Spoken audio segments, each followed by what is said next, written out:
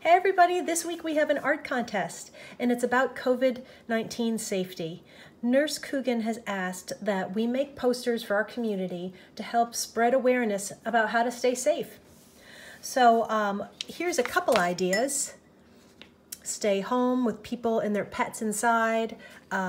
Here's some people wearing masks. Here we could do people all around the world staying 6 feet apart with their arms 6 feet apart. What you're going to do first is start by looking at the all the different artwork that I put in a slideshow in Seesaw, and you can look through and see how other artists send their message with images and words.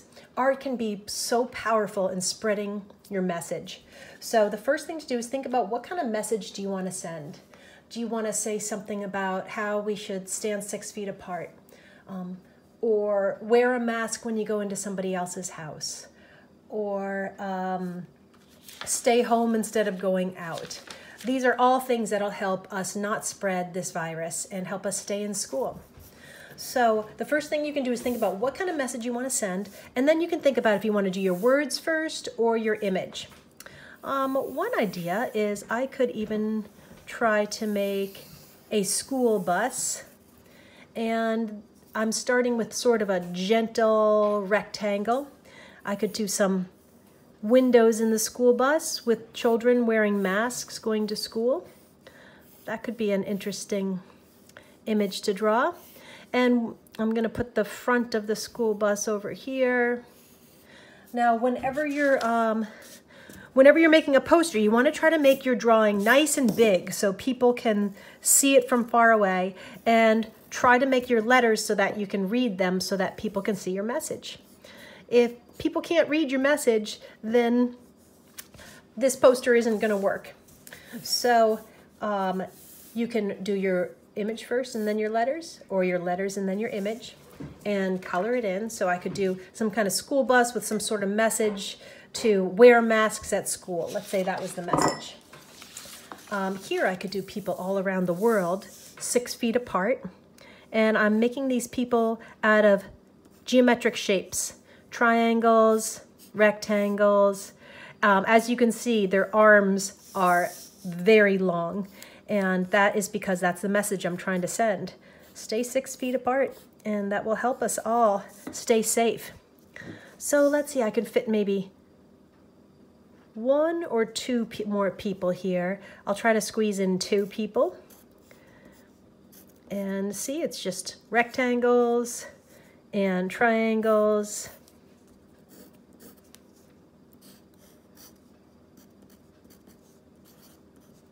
Okay, and then we could color it in, and then this is supposed to be the earth, and we could think of some message here. You could have your words, they don't have to be straight, they could be curved around with the world also. You guys have such great ideas that I know you're going to come up with even more than the few that I've demonstrated and that the artists show you. Now, for this contest, there's going to be some great prizes, boys and girls. So we're going to have different levels. If you're in kindergarten and first grade, then you'll be judged together. If you are second and third, you'll be judged together. Fourth and fifth. And then 6, 7, and 8 will be also judged together. So here I've got a picture of the world. I'm using my watercolor pencils, and you can use any medium for this. You can use markers, crayons, pencils, collage, cut paper.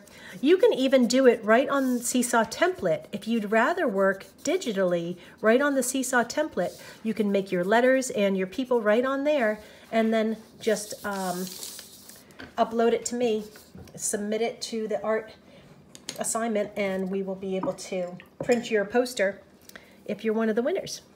Now, the fun thing with the watercolor pencils is you just dip them in a little bit of water, and even though I didn't color it all the way in, the pigment, the colored part of the pencils, spreads all around once you add water. So this could make a really nice poster because they'd be super bright. And I like the idea of everyone coming together. Here for this poster, I colored it in with the colored pencils. And now I can just go ahead and add the water, and it ends up making the colored pencil a little bit more vibrant, and it fills in all the extra white. Now, some of you might need some help spelling your message, of course, and hopefully your parents can help you with that. We're going to try to collect these in 2 weeks, so hopefully that'll give everyone enough time over the Thanksgiving break and this weekend to get your design together so that we can start to put these up in the community. We're really hoping even to put them in the newspaper, boys and girls. So we really want to try to spread awareness and help people stay safe. I can't wait to see what you do.